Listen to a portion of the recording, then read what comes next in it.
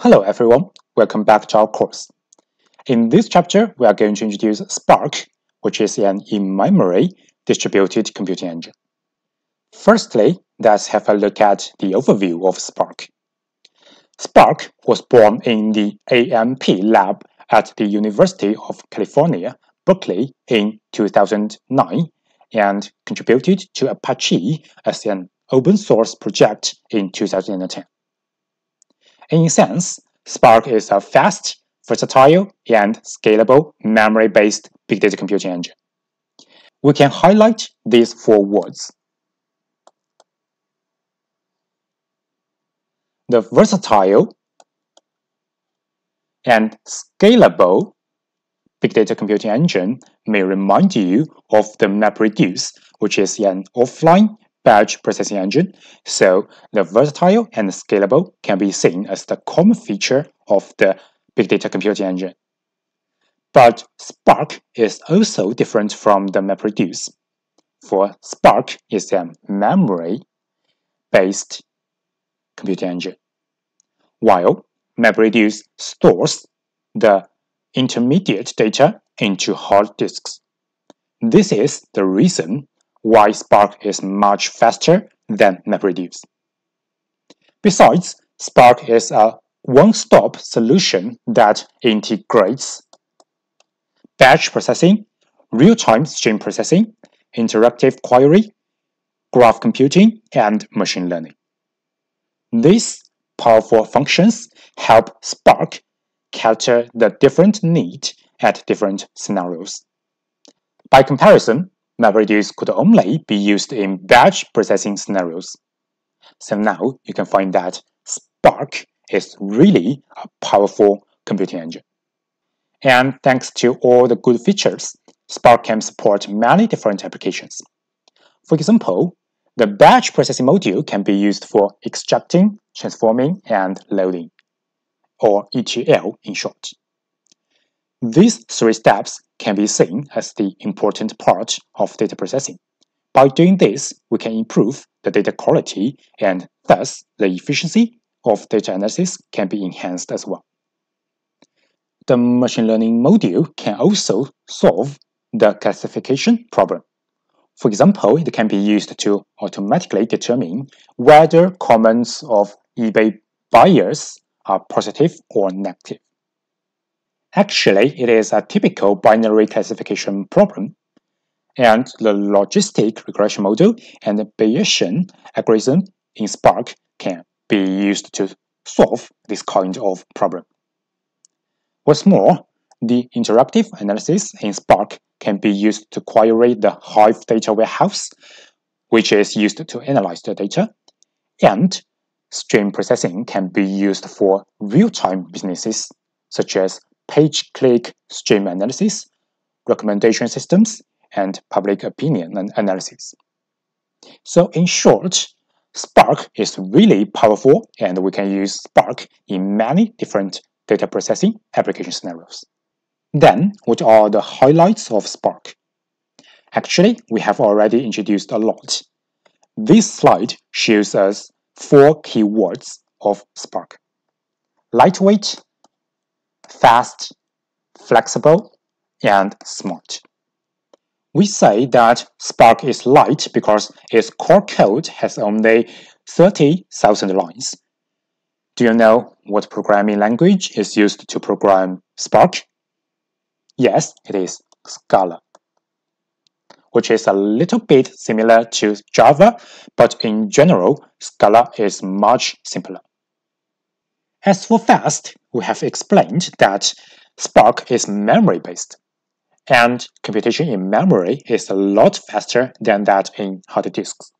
Here we can see Spark has sub-second level latency for small datasets. In general, Spark can be 100 faster than MapReduce. And you may benefit even more from Spark when multiple iterations of computation are needed. The third highlight is flexible. Spark provides flexibility at different levels. For example, Spark supports new data operators, different data sources, and many programming interfaces. It includes JDBC, Scala, Python, R, etc. And besides, written in Scala, Spark allows new computation operators being implemented. Simply speaking, an operator can be seen as a well-defined function, and whenever we need a new operator, just write a new function. By contrast, in MapReduce, there are just two operators, map and reduce. That is why we say Spark is more flexible than MapReduce. The last highlight is smart, and we say Spark smartly uses existing big data components, including using Hadoop as its ecosystem without introducing something new. Thus, we don't have to learn something again from the very beginning. And this part, we will compare MapReduce with Spark. Let's see a result table of an evaluation. To evaluate these improvements, we decided to participate in the SWORD benchmark. With help from Amazon Web Services, we participated in the Daytona Gray category, an industry benchmark on how fast a system can sort 100 terabytes of data. The previous world record was 72 minutes, set by Yahoo using an Hadoop MapReduce cluster of 2,100 nodes. Using Spark on merely 206 nodes, we completed the benchmark in 23 minutes. This means that Spark sorted the same data 3 times faster with 10 times fewer machines. Additionally, while no official petabyte sort competition exists, Spark is pushed further to also sort 1 petabyte of data on 190 machines in under 4 hours. This petabyte time beats previously reported results based on Hadoop MapReduce in 2009, which was 16 hours on 3,800 machines. To the best of our knowledge, this is the first petabyte scale sort ever done in a public cloud. So from these results, now you can find how powerful Spark is, right? Then, what does the Spark system architecture look like? Here, you can see a graph, and we can roughly divide it into 3 layers. Let's take a look at the bottom layer at first. The bottom layer shows 3 different deployment modes of Spark. So YUM is known as the Unified Resource Negotiator framework in Hadoop. Spark can also rely on YUM for resource allocation. But in addition to that, Spark also supports standalone and Spark on methods. Here, the standalone mode means that Spark needs to take care of the resource allocation on its own without any help from other tools. So it is not recommended if there is a huge Spark cluster or if the computation is very heavy. Methods is another resource allocation tool, so you can also have a try if interested. Above all the 3 deployment modes, the middle layer is the Spark core. This is the brain of Spark, whose most striking feature is to put the intermediate computing result directly into the memory to improve the computing framework. And on the top layer, these are various applications and modules. Firstly, Spark SQL, which is a Spark component for processing structured data. As a part of Big Data Framework of Apache Spark, it is mainly used to process structured data and implement SQL-like query. Users can perform the ETL operation on data in different formats and of different sources through Spark SQL, completing specific query operations. Secondly, structured streaming.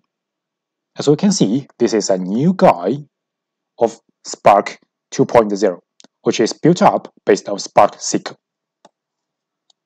It offers real-time analysis for structured data streams. And Spark Streaming, it indicates the mini-batch stream processing engine.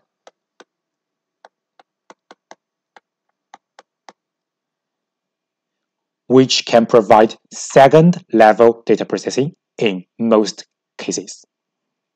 After fragmenting streaming data, it uses the computing engine of Spark Core to process the streaming data. MLlib and GraphX are algorithm libraries. MLlib offers the plenty of machine learning algorithms, including the supervised learning algorithms such as CART, SVM, and naive Bayesian algorithms, and unsupervised algorithms like k-means and so on. As mentioned before, these algorithms operate iteratively to get the optimal model, which is very suitable for Spark. And GraphX is not for visualization. GraphX is a new component in Spark for graphs and graph parallel computation. At a high level, GraphX extends the Spark RDD by introducing a new graph abstraction, a directed multi-graph with properties attached to each vertex and edge. It is widely used in graph computing for social networking sites, with the choice of complex communication relationships in social networks such as Facebook, Twitter, etc. And finally, Spark R is an R package that provides a lightweight front end to use Apache Spark from R language. And in order to understand Spark, there is a key point which is called Spark RDD. So what is Spark RDD? RDD is the short of Resilient Distributed Datasets. In fact, RDD is the abstraction of the basic data in Spark, and one RDD is an elastic, read-only, and partitioned distributed dataset. And to be more specific, RDD is just the foundation of Spark Core, since eventually all the processes running in Spark Core will be translated in the format of RDDs. And since Spark Core runs tasks in memory, so RDDs are stored in the memory by default. But if the memory is not enough, then RDD can be written into hard disks. This is why we say RDD is resilient. So how is RDD generated? An RDD can be created from Hadoop file system. Alternatively, an RDD can be converted from a parent RDD. For example, there are many RDDs, RDD1, 2, and so on. RDD1 is created from HDFS, and RDD1 is the parent to generate RDD2. And the way to record how an RDD is generated is called a lineage of it. Here you can see the lineage mechanism allows for rapid data recovery when data loss occurs. That is why we say it guarantees the high scalability of Spark. But how to do rapid data recovery based on this lineage mechanism? We know that the lineage records how an RDD is generated. For example, RDD2 is generated from RDD1 by some operator like flat map. And so, if RDD2 is lost, we can turn to RDD1 for help. And because RDD is read-only, so RDD1 will not be modified. So now we just need to recalculate RDD2, and then it can be recovered. And talking about lineage mechanism, in fact, the lineage chain is recorded according to the dependency relationships. And in Spark, there are a series of dependencies between RDDs. which can be divided into narrow dependencies and wide dependencies. The left side of graph represents the narrow dependencies, while the right side represents the wide dependencies. So, what is the difference? Let's take a look at the narrow dependencies at first. And please note that the arrows always start from the parent RDD to the child RDDs. And each blue box here represents one partition in each RDD. For example, in this RDD, there are 3 partitions. So, by definition, narrow dependencies represent that each partition of the parent RDD is used by at most one partition of the child RDD. Or namely, each parent partition in narrow dependencies here could have at most one child partition.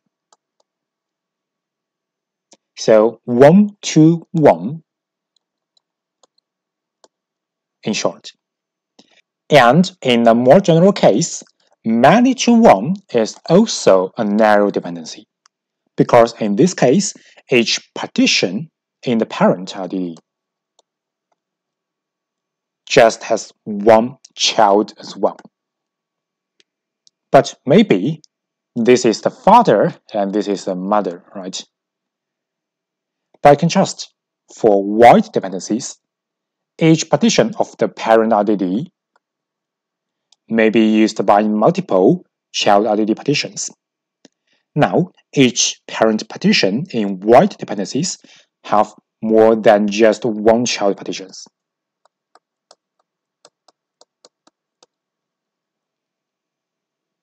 And we say it is 1 to many.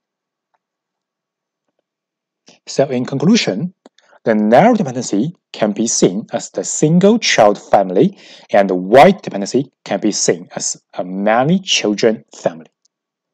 And finally, we can conclude this chapter by introducing 2 more data structures that are also widely used in Spark. So the fundamental one is just RDD, as we mentioned before. But in some cases, especially if we need to use Spark SQL to do structured data analysis, RDD is not so efficient. Therefore, people designed data frame and dataset for help. Suppose that we have a CSV file with just 2 lines, for example. Then, for RDD, it just simply read data, but nothing modification will be done. So RDD is just reading data in the original file format. And if we need to do analysis, some operators like fatMap needs to be implemented. And if we turn to data frame, now it is just in the format of 2-dimensional table, like we are using the MySQL databases. In data frame, we can find rows and columns. But likewise, we need to predefine the schema, or namely, the data structure before using it. For example, we need to predefine all the column names as well as all the data types before loading data into the data frame. And if you are familiar with relational databases, this is just the same case. And after defining the data schema, then we can use the SQL statements to do efficient data analysis. And apart from data frames, Spark SQL could also use data sets for analysis. So data sets looks like a little bit weird, and in fact, the dataset in Spark is a collection of objects. But what is an object? An object is just an abstraction of the instances in real life. For example, a person is an object, and a car is also an object. So when we talk about a person, we need some information like name, gender, age, ID number, address, and maybe nationality in different cases, right? And likewise, when we talk about a car, we may focus on its color, brand, license plate number, and perhaps its price and owner, etc. And all of this descriptive information of an object is known as the property or feature of an object. So in the example as shown in our slide, the dataset is just a collection of people object. And for the people object, in this case, we mainly focus on the properties of age, ID, and name. So you can find the first line is for the object Alan. And the second line is for the object Bobby. But again, if you want to use datasets in Spark, at first you need to predefine that class of objects as shown here. So this is the definition of people class, which is very important. And if you are familiar with some object-oriented programming languages like Java, then this should be easy to understand. Alright, that's all for this chapter. In this chapter, we introduced what is Spark, some application scenarios and features of Spark, a comparison between Spark and MapReduce, the architecture of Spark, Spark RDD, and two kinds of dependencies, and introduced the differences between RDD, data frame, and dataset. Hope you guys enjoy all the contents in this chapter, and see you in the next chapter.